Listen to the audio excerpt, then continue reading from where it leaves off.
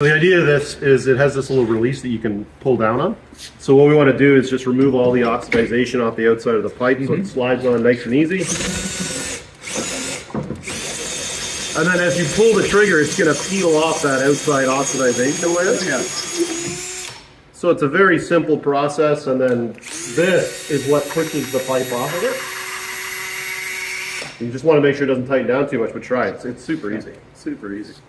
So again, it's this pulls back. So push down on this, and then just slide it onto the pipe. There you go. Okay. And then we're just going to put you in the right gear, and now if you pull the trigger, it'll lock itself off and peel the pipe. So the idea behind that is we'll clean the pipe off. We'll peel the pipe, perfect. We'll clean it with some alcohol. We'll slip our coupling on. And so as you can imagine how hard it would be for me and you, we don't do a lot of soldering. Imagine if we had to solder this. Whereas the electrofusion, we would literally just take a fitting, and in this case, this is a saddle. So we would build a short fat header by putting multiple saddles across the pipe. And very, very simple to do. The only thing is we have to clean the outside of it off.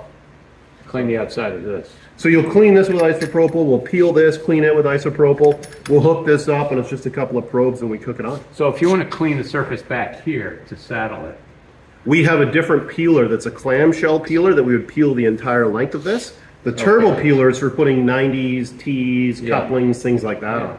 These are very slick, very easy. You saw how quickly it cleans it off. And this goes back in. Yeah, and the blade is just located right here, so you want to be careful with that. All right. Yeah. It's very slick, so it's very cost effective. Again? So what happens is we do the very safe.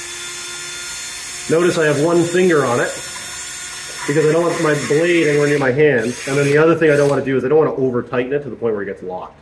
Like if you were to lock it, then it won't actually push the pipe off as you're peeling.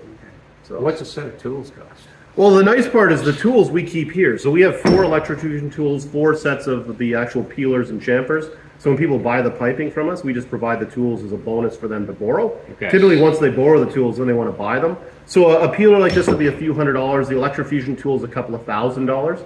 But the electrofusion tool is very, you know, it's you buy one and you have it for the entire job. So, yeah.